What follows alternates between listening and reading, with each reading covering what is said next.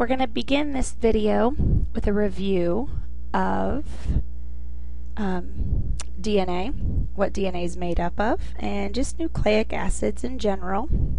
Something that you probably looked at in the first half of biology, which, depending on when you're hearing this video, could have been trimester 1 or trimester 2. So just a review of nucleic acids in general. First of all, they are made up of what we call monomers. Monomers are small units. And the monomer for a nucleic acid is called a nucleotide. And a nucleotide is made up of 3 smaller pieces. And you can see those here. So we have what we call a nitrogen base. And the nitrogen base could be one of several different nitrogen bases. We'll actually talk about those on the next 2 slides. We can also have a sugar, and notice that it's a 5-carbon sugar, 1, 2, 3, 4, and 5. So we call it a 5-carbon sugar. And depending on the type of nucleic acid, you could either have deoxyribose or ribose for your sugar. And then lastly, we have this phosphate group. So those are the 3 pieces that make up every nucleotide. Now the nitrogen bases, we just mentioned that there's a variety of nitrogen bases. They're divided up into 2 categories, and the categories are based off of their size. So we have what we call a pyrimidine. Now a pyrimidine is the smaller of the 2, and we call them one ring. If you look at the examples up here, you're going to notice they're kind of ring shaped, where they close on themselves. So this is this ring shape here, and there's only one ring. You'll see in a future picture ones that are just a little bit larger and are actually 2 rings bonded together. So these first 3 are the smaller ones. We have cytosine. You'll see that abbreviated with a C as we get into different DNA examples. We have thymine, which is abbreviated with a T. And then we're also going to be using what we call uracil. Uracil is only found in RNA, but is one that we'll be working with as well. Now the other type of nitrogen base is called purines. Purines are 2 rings. They're a little bit larger. And so you can see here the 2 rings bonded together, so they are bigger. And we have adenine, which we abbreviate with an A, and guanine, which we abbreviate with a G.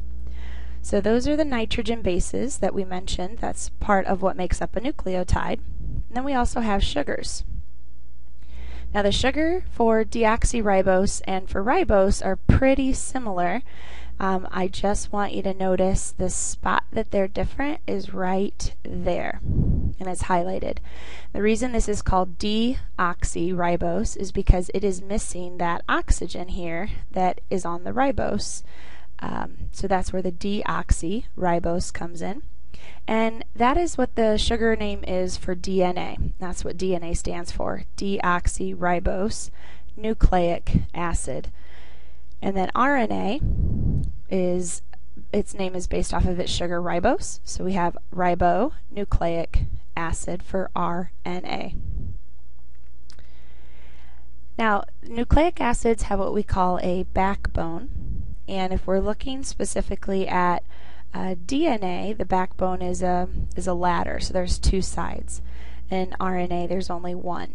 But in general, nucleic acids that have a backbone, and that would be the sides of your ladder. So if we draw kind of a DNA up here, and it's not a flat ladder, but just to keep things simple right now, you're going to have a sugar and a phosphate, and a sugar and a phosphate, and a sugar and a phosphate, and that goes the same on both sides. So it is just constantly repetitive, repeats itself over and over and over again. Now the middle of the backbone, or the rungs of our ladder, this is where you're going to see your nitrogen bases. So this is where you're going to have those A's, adenine and guanine and cytosine and so on are going to be here in the middle on those ladder rungs. So that's the middle of your ladder there for DNA.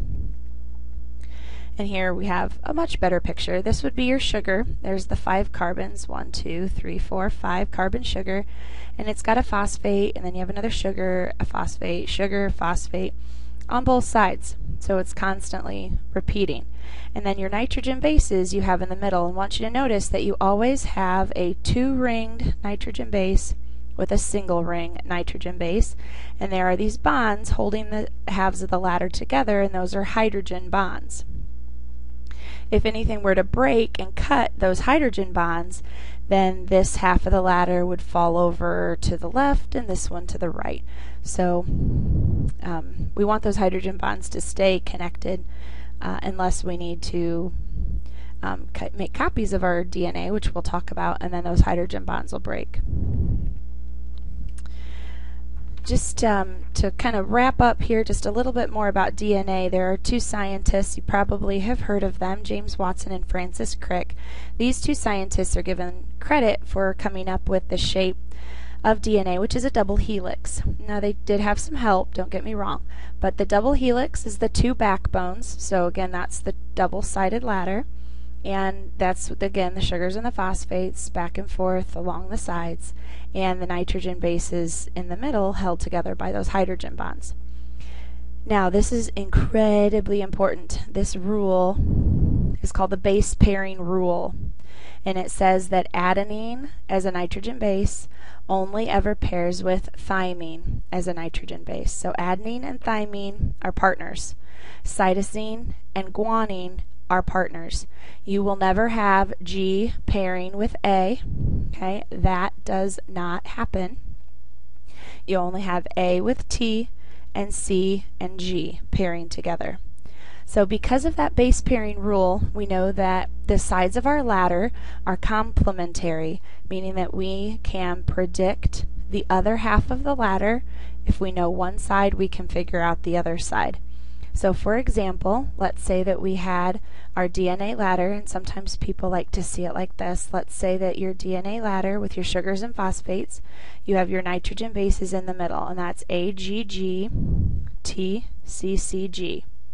And that's your DNA half over here. Now your other half of DNA also has nitrogen bases that are going to bond with those. So this is where our base pairing rule comes in. And again, that rule is A and T are a partnership, G and C are a partnership. So whenever you have an A, then we automatically know that there is a T on the other side. So I'm going to switch colors here just so that we can see that. So if you have A, that means the other half of the ladder is a T. G, the other half is a C, another G, so we have another C. Now T on this side still pairs with A. A and T are partners regardless of which one comes first. C and G pair together. And then lastly another G with a C. So if you were asked to come up with the other half of the DNA, or if you were asked to come up with the complement strand of DNA, it is asking you to come up with what does the nitrogen base given, what does it pair with on the other side. So if you haven't already written down the answer, make sure that you do that. Make sure that you have that in your notes.